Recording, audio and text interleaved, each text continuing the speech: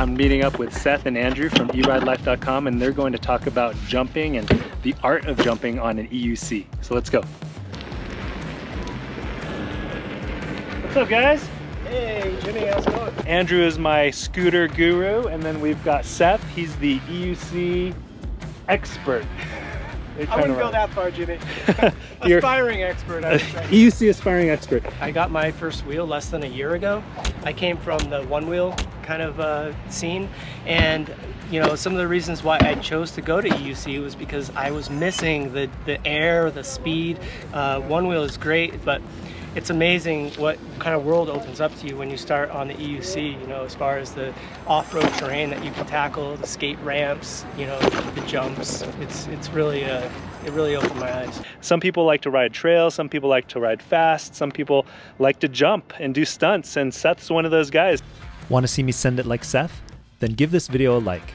If this video gets 500 thumbs ups before my next video publishes, I'll try to send it like Seth. And maybe my next video will be from the ER. I just want to learn more about the evolution of jumping, the history of jumping, and some of the components that we use. Since EUCs were probably invented, people were bunny hopping them and trying to jump them and things like that. What I wanted to talk to you guys about were some of the considerations that you should take when you're considering jumping your EUC. Not every EUC is designed to jump. Actually, no EUC is designed to jump, so we have to take some precautions. There's some things that you're going to want to do to prepare if you're going to start jumping your EUC. There's some things that you're going to want to consider buying or perhaps making if you're going to jump your EUC. EUCs were not designed to be jumped, but they can be jumped, some of them at least, and some of them require a little bit of a DIY, and there are products on the market that you can buy to help you with the jumping. We're putting together a network of people that like to design products for EUCs and people that like to print products for EUCs, or actually any PEV for that matter. So if you go to our website, eridelife.com, you can sign up to become a designer and submit your designs. Other people can either download or print those designs. You can offer them for free or for sale. I hear there's a giveaway of some sort? Yeah, we'll actually be giving you more details at the end of the video. Let's get started. What do we have here? Since these things weren't designed to jump, you know, a really good idea would be to open up your EUC, make sure that everything is connected properly, make sure there's no loose screws. I mean, the last thing you'd want to have happen is to go off a jump and have a screw fly off and short your motherboard or something like that. Some of the bad things that can happen if you decide to jump your EUC, for one thing, you can break pedals. So this is a broken pedal. This happened actually at the skate park to me. This is the stock pedal. So what I've done is I've gone ahead and upgraded to a hex type pedal. These little studs on top provide you with a lot of grip to the wheel as well, so that as you're landing and your foot is sliding forward, it's not going to slide forward and off the pedal. Another consideration, these are actually titanium pedal rods. So another problem that can happen sometimes is, you know, this pedal rod goes through and, you know, attaches to your EUC. So when you're jumping, if you just use their stock pedal rods, when you're jumping, that can bend. These pedal rods, they can be a real pain in the neck to get out if you bend them. Actually, a friend of mine, he bent his and he tried to tap it out with a hammer and ended up loosening some things on the controller, turned on the wheel, and it kind of burn up. So you want to be really careful if you do have a stuck pedal rod like this. If you're going to be jumping on an MSX or MSP, kind of the older Gotway models, is that the axle nut will become loose. This also happens if you go down a lot of stairs, for instance, as well. And so your wheel will start to get kind of sloppy. As you go back and forth, you'll hear kind of a knocking sound. That means that it's time to take it apart and tighten up that axle. And these are shims that actually go inside of your MSX or MSP, and they help tighten that so that when you, as you're tightening that axle nut, it keeps everything nice and tight and that you don't have that sloppiness down the road. Let's continue this lesson on jumping 101 on the EUC. When you're jumping on your EUC, it really makes sense to have something to kind of help you grab onto the wheels. You can see here, this is my Gotway, and it's got these jump pads that Law helped me set up when I was out in Vegas. The first thing that we'll talk about is the Coochie pad. This is one that you can make at home, super easy to make. These are actually made out of yoga blocks. So you can get these at Target or Walmart or just about anywhere. It's about $5 for a great big block of this stuff. What's nice about it is that you can carve it into any position that you want. You can carve it into any kind of shape that you like. So this is like the Kuji style pad. You could also do like a wedge style. When you're gonna go to apply this to your wheel, what you're gonna wanna do is you're gonna wanna put your foot onto the pedal. Then you kind of put this at an angle to the wheel, arrange it where you're gonna want it, and then fold it against the wheel to seal the Velcro. So that as you're going, you'll notice that it kind of helps keep your foot attached to the wheel and down on the pedal. So when you jump, you can kind of lift the wheel with your shoe and it will kind of go along with you. The other thing that this helps with is that when you land the jump, your foot won't slide as far forward. It'll kind of give it something to grab onto, because you know, the sides of these wheels are typically pretty slick. If you know somebody with a 3D printer, a fellow out of Italy produced these. You just Velcro them on, and then you can kind of position them in different places. These are called winglets. They're also known as jump hooks, and you can see why. Kind of there's this hook here that your foot fits into. And as you can see, what happens with this is it really kind of grabs onto your foot.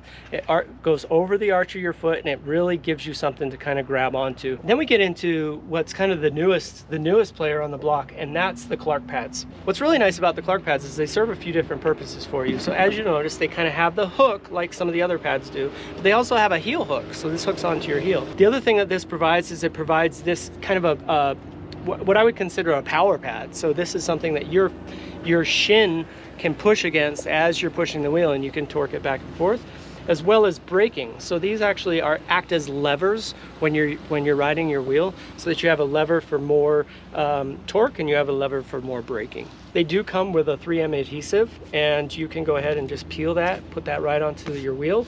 I actually like to use Velcro for these because, once again, it's nice to be able to readjust them. Seth, why don't you show us your wheel and what you've done to your wheel? So this is my 84 volt MSX. It's soon to be replaced with an RS, which is on order. The titanium pedal rods. These are the Hex Tech pedals. I've got my Clark pads installed here with Velcro. You'll see I have Velcro all over the place, so that depending on my mood, I can, you know, put a different type of pad on there. I don't always have to stick with one type of pad. I do have a 3D printed bumper on here. This is good for when you bail. A tactical handle that we have available on eRide Life. This is for mounting things like cameras, and it also helps to keep your MSX from splitting apart. And then a bumper on the rear is also highly advisable, because typically when you do fall, when you're doing jumps, you're gonna have that wheel is gonna go, you know, somersaulting down the mountain, kind of bouncing as it's going. And so having the handle protection and the bumpers is really handy. And you'll notice here, this is available at your local Ace Hardware, a dryer vent bracket. This actually helps the MSX in particular from splitting apart. Most of the newer wheels don't have that problem. We talked a little bit about the protection that you're gonna wanna have on your EUC. Some of the protection that I like to wear as far as jumping is, I do have a chest protector.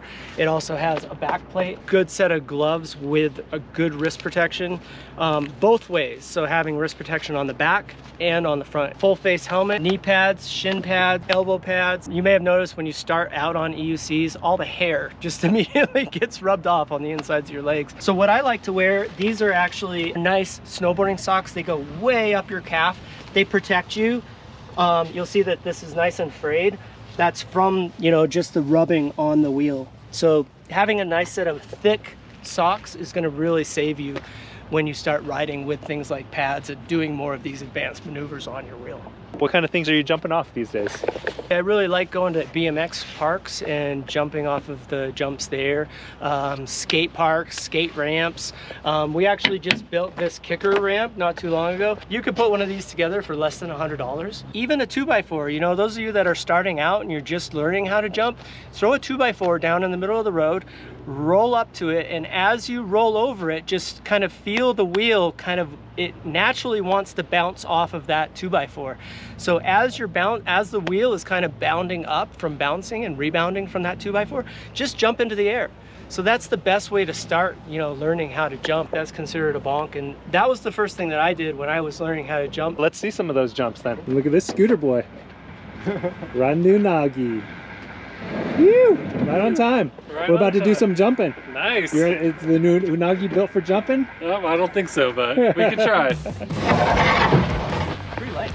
so as you can see, we got the kicker set up here. I'm going to give you a couple tips. Just if you do decide to hit a kicker like this, what you're going to want to do is as you're going off the jump, I mean this really applies to any jump, try to keep your feet as level as possible, because if your feet go forward like this, your wheel's going to think that you're moving forward, you know, leaning forward. It's going to start spinning up the wheel. We call that wind up. You want to avoid wind up. Same thing's going to happen if you lean back. If you're leaning back when you go off the jump, it's going to begin turning in reverse. So when you hit the ground, your wheel's going to be going in reverse. You're going to fall. Nobody likes that. So try to keep your wheel as level as possible as you're going off the jump. That means that when you land on the ground, your wheel will be kind of either neutral or slightly moving forward. That's going to help you a lot with your landings. Oh, okay, yeah. And if you try to pop off the jump, kind of ollie like you would on a skateboard, you're really going to kind of shift that wheel forward or back. So you just want to allow the jump to just carry you off. You just kind of want to ride up it. You're just a passenger on this ride.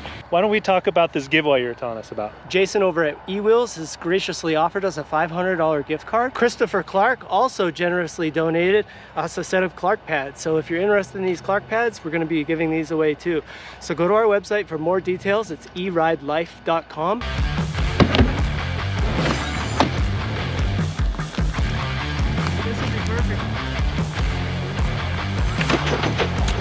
Whoa! I need to do that a little bit more smoothly, I think.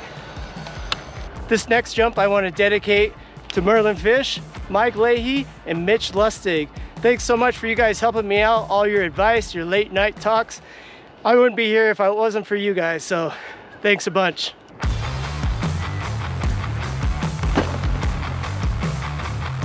Wow, he makes it look so easy. All right, thanks for watching. I hope you enjoyed something from this video. Hope you learned something from this video. History of jumping on an electric unicycle and some tips on how to do it and the gear to wear, gear to put on your wheel while you do it, all right? Thanks for watching. We'll catch you in the next video.